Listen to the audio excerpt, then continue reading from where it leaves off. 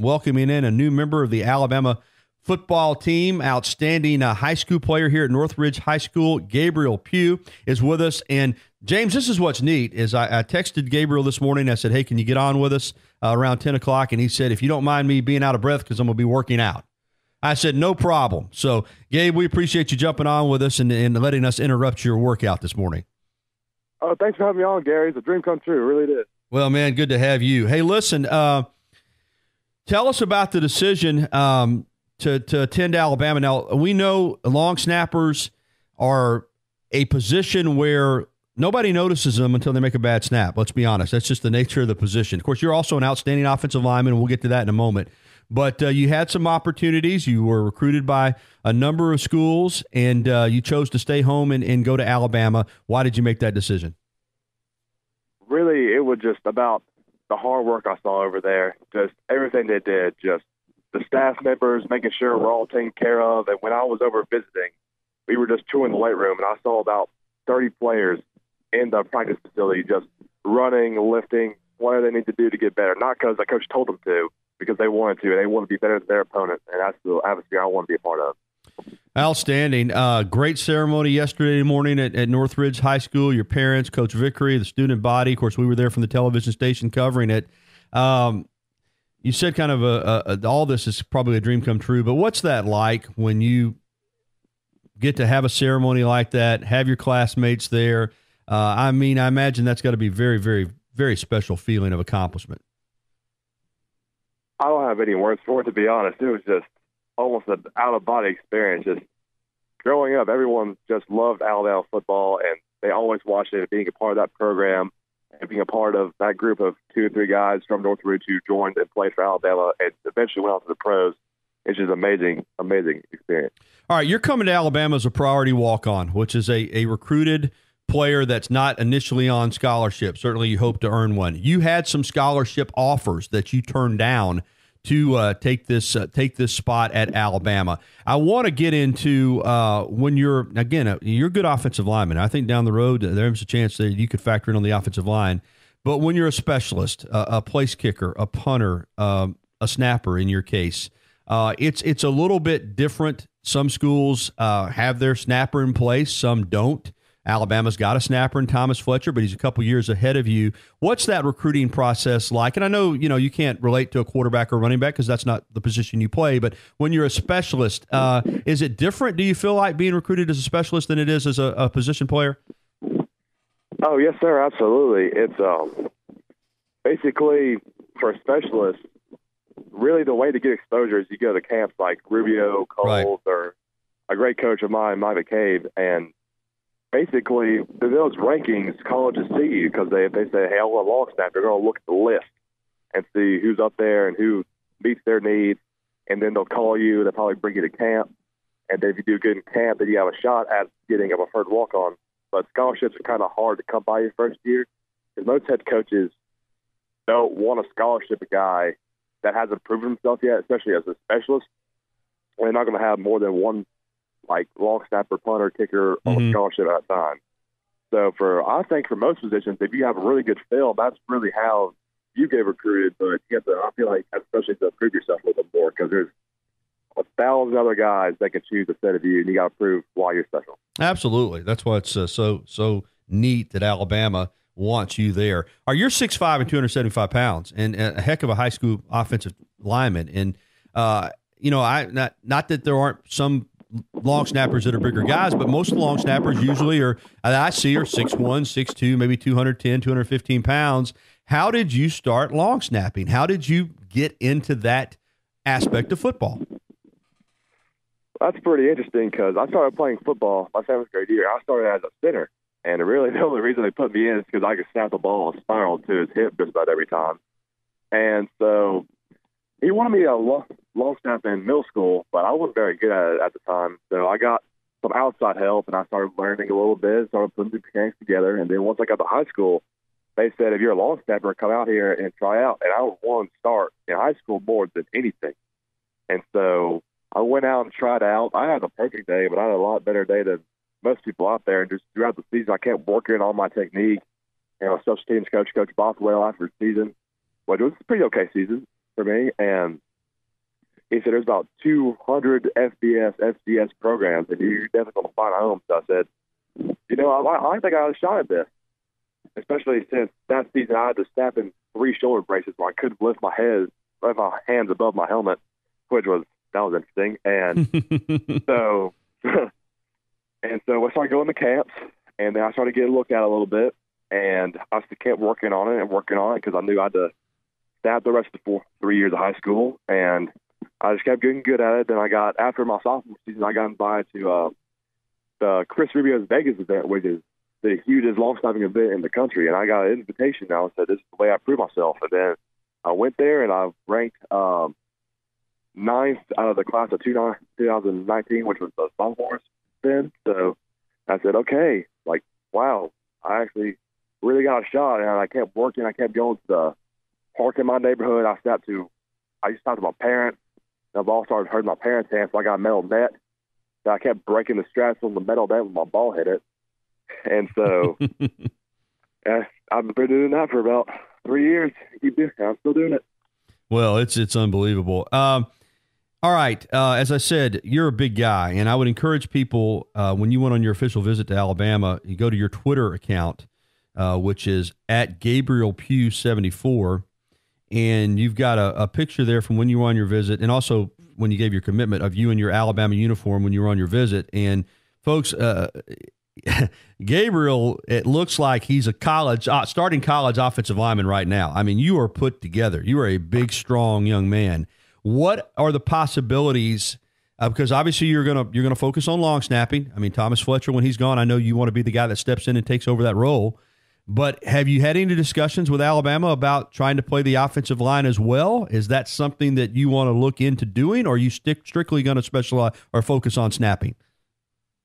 Oh, we talked about that a little bit with I was talking to the special teams coordinator, Coach Banks, and he was saying that if I did play another position, then that would be fine. I would basically I'd warm with the offensive line or tight ends or wherever he wanted to put me, and I would just practice with them, and during 7-on-7, I'd warm up for long snapping and do their punt and special teams period, and I'd go back to position. And with knee braces and the size I have to be able to play at that level, I've asked them, what's the chances that I can do both on this level? I said, it's pretty hard, but it's doable. But if you did go play in a position, I'd let you do it for a semester, and I'd evaluate the situation, see if you were good enough to play offensive line or wherever you play. I'll let you play that, and I recruit our snapper. But he said, right now, I just want you to focus on long snapping. Yeah, and I didn't even think about that, but you're right. I mean, you've got to keep your flexibility, obviously your snap time. I didn't think about, you try to bulk up to over 300 pounds, and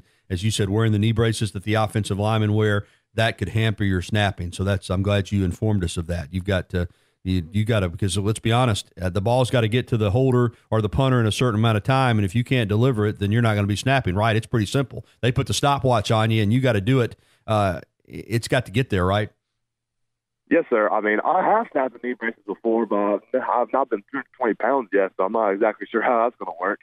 Yeah, that's something to think about there. I got to be on the broadcast of the Alabama-Mississippi High School All-Star Game, and you played for the Alabama team. I know that was a thrill. But also, you received the 2018 Bubba Trotman Service Above Self Award from the Montgomery Rotary Club back in December prior to that game. And, tell me about that. I mean, that is such a high honor. Give me a little bit of insight, and our listeners a little bit of insight of what that award represents. I mean, Service Above Self kind of says it all. And, what that felt like to receive that.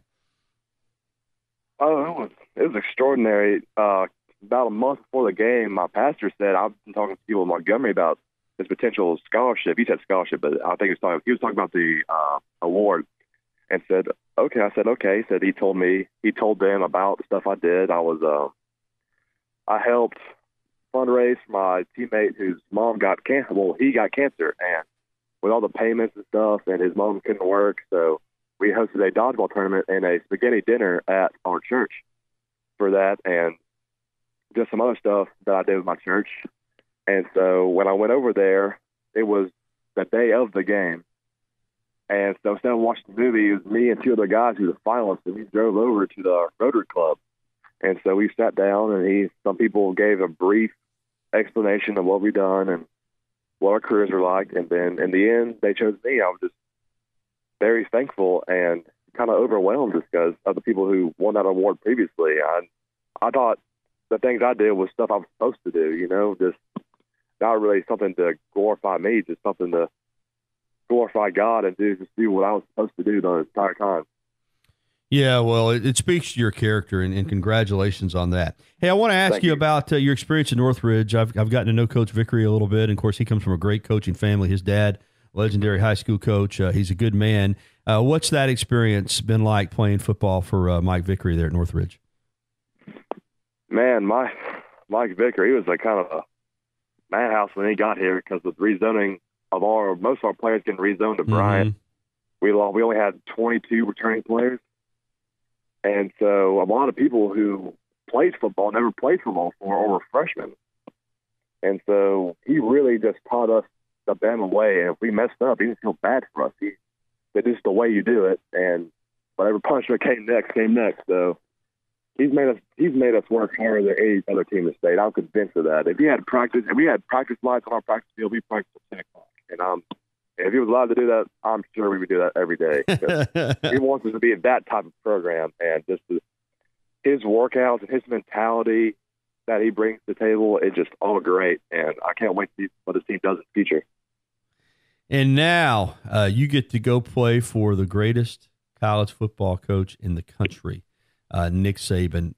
Has that hit you yet? Do you pinch yourself and say, I'm going to be playing for Nick Saban? I mean, what's that like, you know, as a 17, 18-year-old young man to have this opportunity to play for the GOAT? Is that something you've come to terms with yet? Not really. It was just, I never really thought about it that way. I just know that when I get there, I'm just going to work my butt off. I'm not really expecting anyone to say anything to me or Coach Saban to notice me, really. I just want to do my job, and that's really all I'm concerned about right now. I hear you. That's a great attitude to take. What about your parents? I heard you yesterday at your press conference, your signing day ceremony, talking about what they've meant to you and how they helped guide you to this point.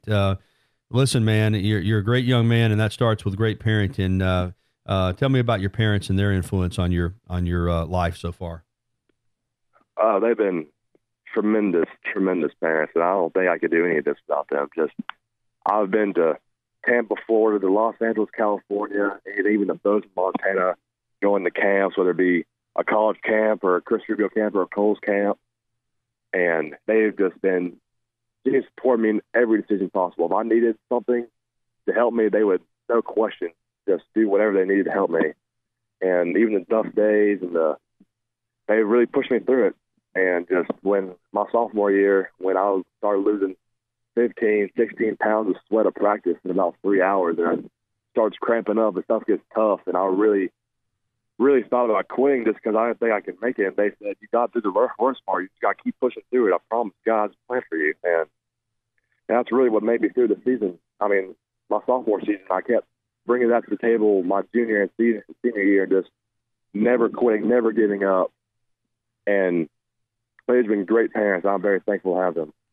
What are you going to major in at Alabama? Do you know yet? Yes, sir. I'm going to start out in civil engineering. I might specialize in something else after my sophomore year, but right now it's civil engineering. Outstanding. Well, Gabriel, congratulations, and we're happy for you. I think it's always great as a sportscaster here when I see a local football player or a local athlete, period, get the chance to go to Alabama, because Alabama recruits, as you know, nationwide, and you know, when somebody that grows up here and lives here gets the chance to play at Alabama, I think it's a great thing for the community and everybody that's associated with this area. So congratulations, and thanks a lot for joining us, and get back to your workout, man. All right. Thank you so much.